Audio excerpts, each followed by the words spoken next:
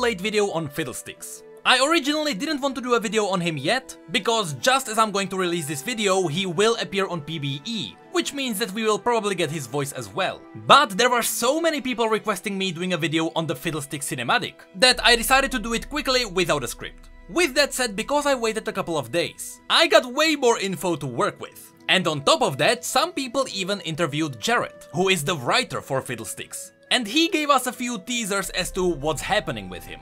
So without further ado, even though the story will be revealed at any moment now, here's the explanation as to what is happening with Fiddlesticks as of right now. Let's now cover what is happening in the cinematic.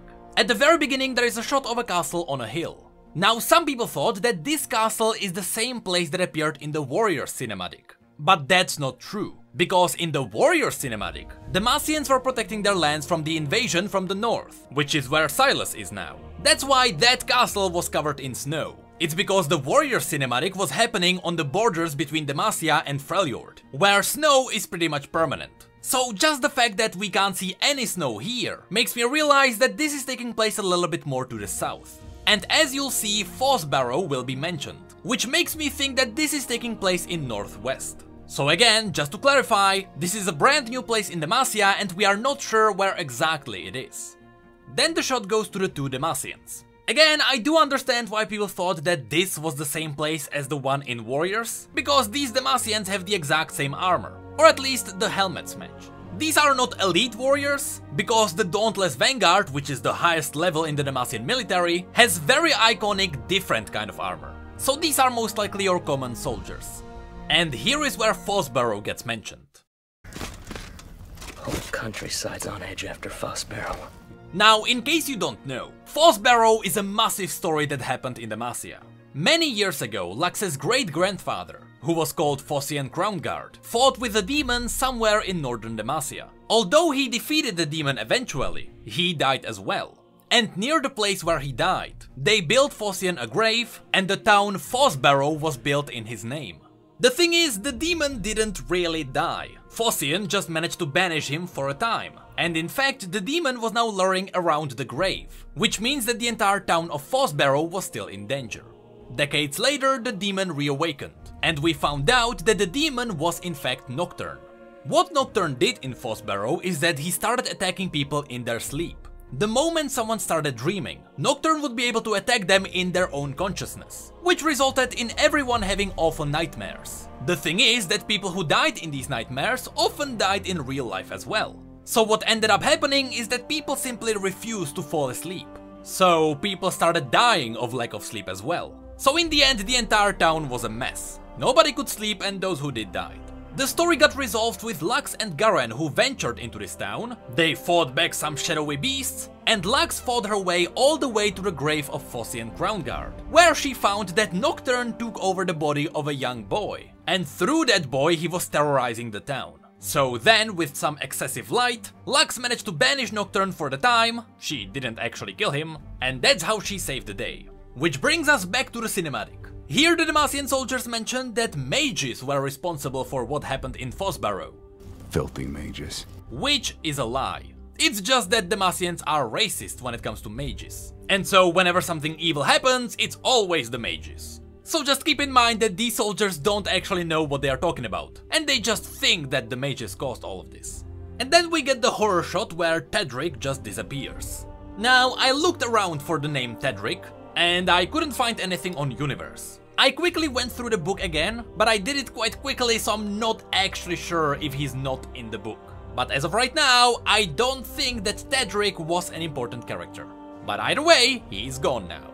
Now, what is cool here is that this cinematic reveals a couple of things about Fiddlesticks. When Riot started working on his rework, we learned that Fiddlesticks will be using the voice of his prey. So here, since he killed Tedric, he's now using his voice to lure other people in. So here you don't actually hear Tedric himself. That's just Fiddlesticks mimicking his voice. Hey, Tedric.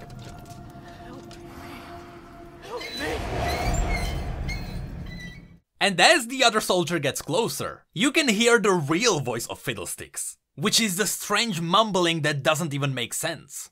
Tedric!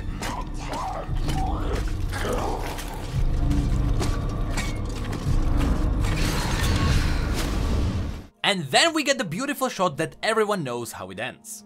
Notice how Fiddlesticks has this exact posture. He looks kind of humanoid, but there is something off. We'll get to this later. And then on the ground you see the shadows of the crows, but you don't actually see them above him. I'm not exactly sure what this is. I'm not sure if this is just a shadow of the crows, or if this is an illusion that Fiddlesticks is using.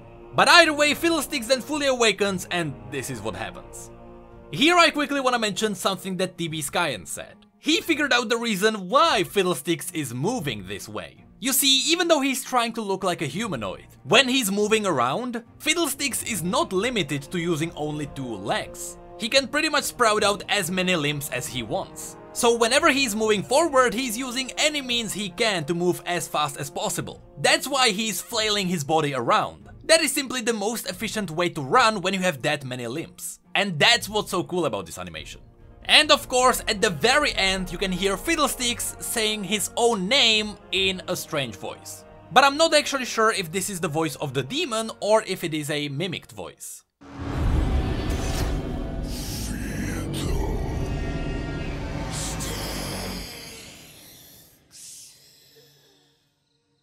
Now, although that is it for the cinematic, as I said, some people interviewed Jared, so we already got way more information. So let me quickly go through some of the interesting points. For example, if you look at the splash art that was revealed, you can see that the real demon is in the cage in his chest. That's the source of what Fiddlesticks is.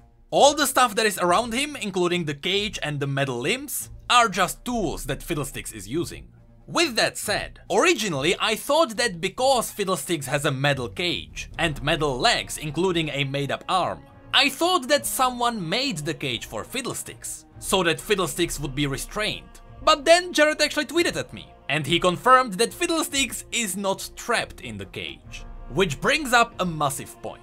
We know that Fiddlesticks is a demon, but in case you don't know how demons work, in the world of League of Legends, demons are these floating demonic spirits. They come as little motes of energy in the spirit realm, but there, as they absorb more and more magical matter, they get bigger and bigger, and eventually they can get their own consciousness. And once they become conscious, they start learning about how the world works. Evelyn is perhaps the best example. She started as a tiny spirit, then she grew bigger and bigger, she learned that there is a physical realm beyond the spirit realm, and she figured out that if she takes on a physical shape, she can go into the physical realm, and there she can absorb even more magical essence from living things. That's essentially what Evelyn is doing right now. She is hunting for prey in the physical world so she can eat their life essence. The thing is that over time, Evelyn, as in the demon, figured out that she can charm humans. And by doing that, if she attracts the prey to her, she doesn't have to go out and hunt for them.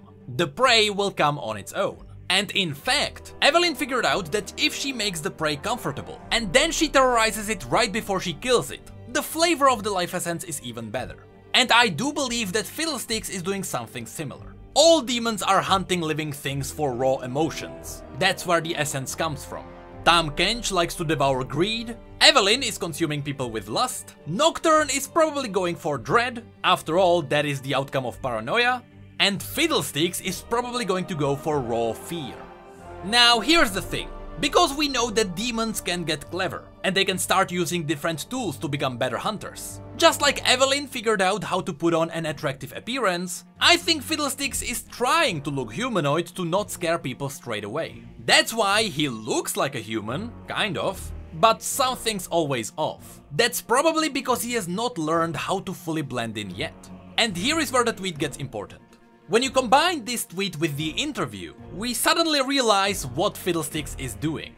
The metal cage and legs were probably made by Fiddlesticks, because that may give him the basic human appearance. But the interview reveals more. I'll go through the quotes.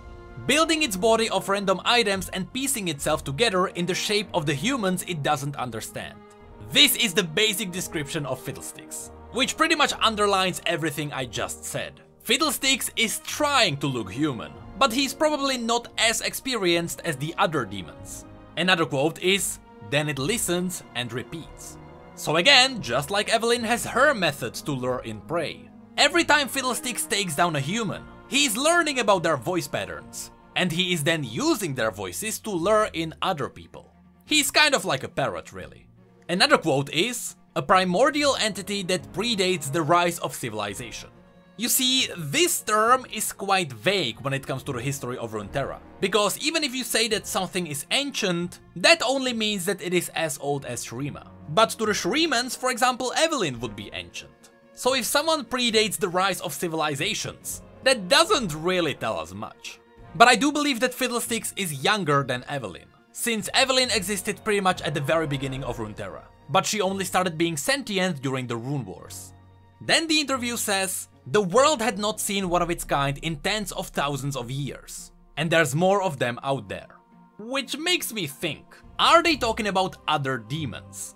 Because technically the world had not really seen the demons. They always strike from the shadows and they disappear. But I believe the world is aware of someone like Evelyn or Nocturne. And in fact, Tahm Kench is an icon in Bilgewater. Of course they know about him there. So I believe that there are more kinds of this specific demon that Fiddlesticks is. Now, although many writers keep saying that Swain and Fiddlesticks are not actually connected, nothing was written on Universe yet, so that theory is not out of the window yet. But there is one last piece of a hint that I wanna show you. If you look at the music video released for Fiddlesticks, there is a point at which you can see a demonic summoning circle. And in that summoning circle, you can see 3 symbols with 1 symbol in the middle. Now, what is quite peculiar is that the eye you can see on top is the summoning symbol used when Swain transforms. And when Fiddlesticks uses his ultimate, the appearance of the demonic circle is very similar. So I wonder, what if there are 3 pieces of this demon who are separated, and together they make one demonic god? It's totally just a blind theory, but there are too many coincidences between Swain and Fiddlesticks to simply cross them away. So again, very quickly, here is what we learned about Fiddlesticks. He is a demon that is hunting for raw fear. That's why he's trying to make his prey as scared as possible before he takes them down. We also learned that the metal parts in his body were probably made by Fiddlesticks. He is still inexperienced, and he's not really sure what humans actually look like, but he is trying to look human. So at least he's getting there. But the one thing that is still peculiar are the crows. Right now we have no idea what crows have to do with Fiddlesticks. It might be because the demon started hunting in the fields of Demacia, and so he might be mimicking the animals of Demacia as well. But that will probably be resolved when we get him on PBE. The very last Easter egg I want to mention is that when Zoe was revealed, it was confirmed that the key that Zoe has was taken from another champion. And that champion was hinted to be the old Fiddlesticks. But what's amazing is that the new Fiddlesticks has the same keys too. So Zoe is now carrying one of the keys from this monstrosity. I think it is just an Easter egg, but at least there is a theory as to where her demonic side comes from. Hey, did you know that we have social media and Twitch where we talk about other League facts and stories? And did you know that we have neat mugs and shirts too? The links to all of that will be below. And as always, thank you, come again.